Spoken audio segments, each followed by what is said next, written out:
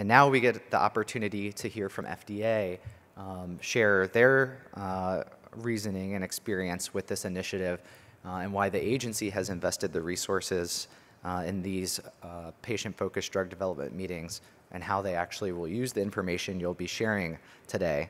So with that, I'd like to introduce our speaker, Pujita Vaidya, the Acting Director of the Decision Support and Analysis Team at the Office of Strategic Programs and FDA's Center for Drug Evaluation and Research.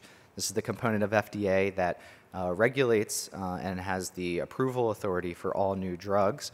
And specifically, Pujita's office is the office that launched and has administered the patient-focused drug development program. Pujita?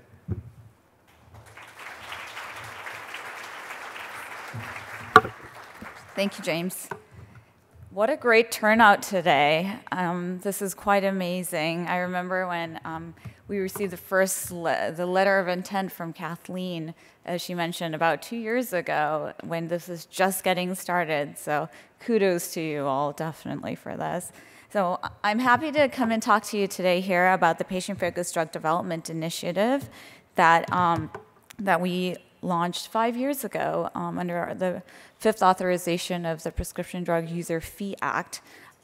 As James mentioned, I'm Pujita Vaidya, and I've been working on this initiative for 5 years now, or almost over 5 years. So to get us started, I'm going to start off with showing you our benefit-risk framework.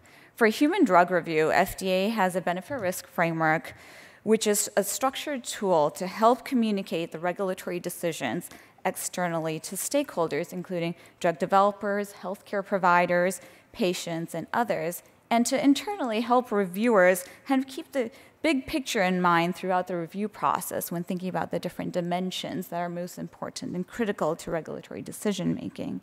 I'd like to point out the top 2 rows there, which are shaded in yellow, the analysis of condition and current treatment options. This really helps us set up the therapeutic context, thinking about the severity of condition and the unmet medical need.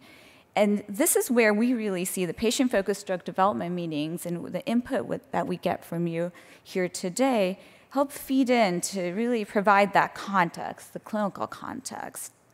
There are a number of other ways also, like the clinical outcomes assessments, which include patient-reported outcomes that also inform other rows of the framework, such as the benefit and the risk rows shaded in blue.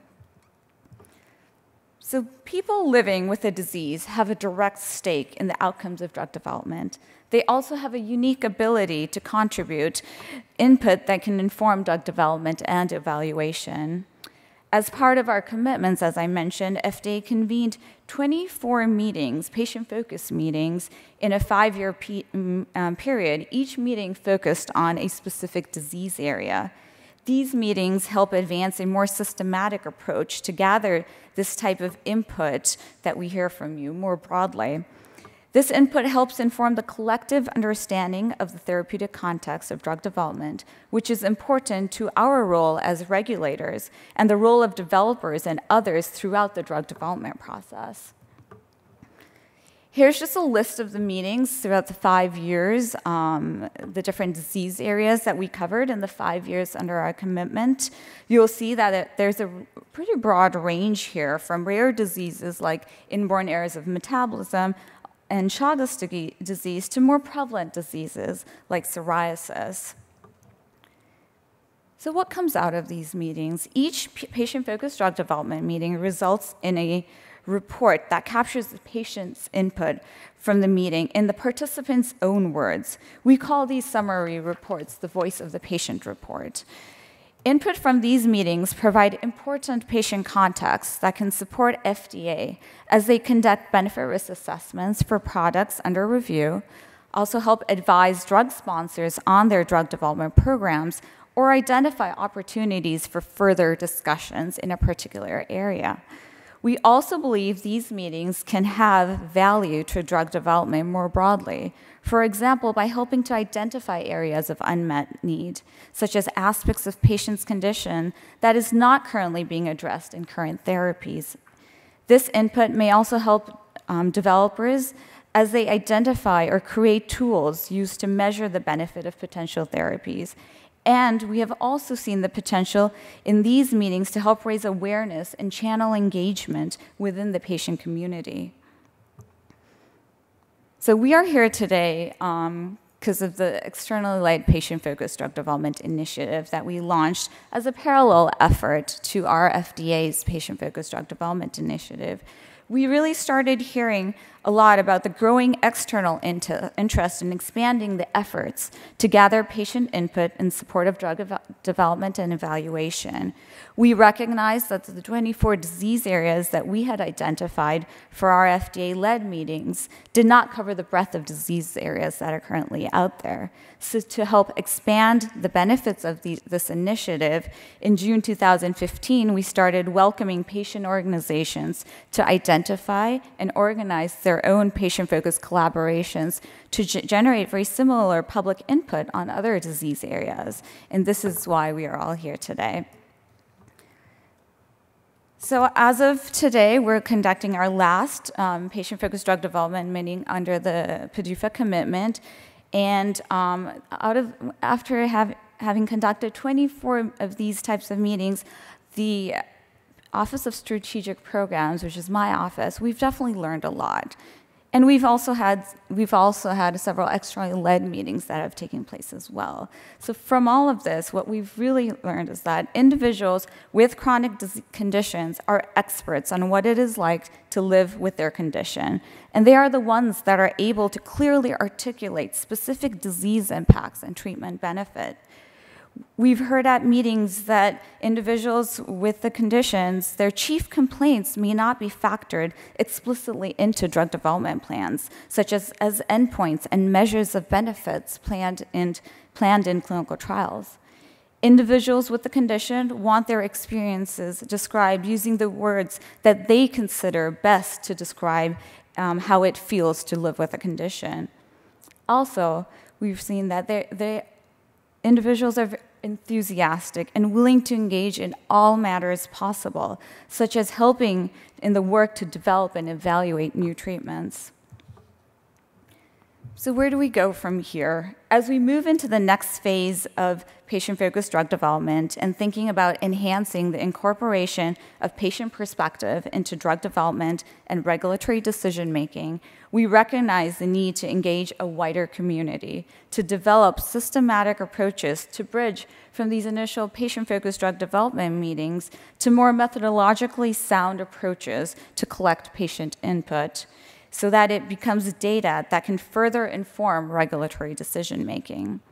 We also recognize the need to provide guidance to patient communities, researchers, and drug developers on pragmatic and methodologically sound strategies, pathways, and methods to gather and use this patient input or patient experience data that can be submitted to the FDA for use across the drug development programs.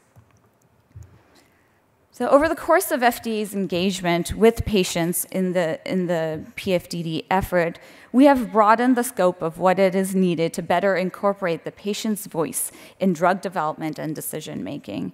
It may include many things and likely include different priorities for different stakeholders, but we think the goals of a more patient-focused approach to drug development include, but are not limited to, development of treatments that are meaningfully address the aspects of disease that are most important to patients, tailoring clinical trials to the needs of patients, reflecting patients' perspectives on the benefits and harms of treatment in drug evaluation, and ensuring that the information that comes out of the drug development programs accurately represents those benefits and harms and is directly relevant to patients' treatment decisions.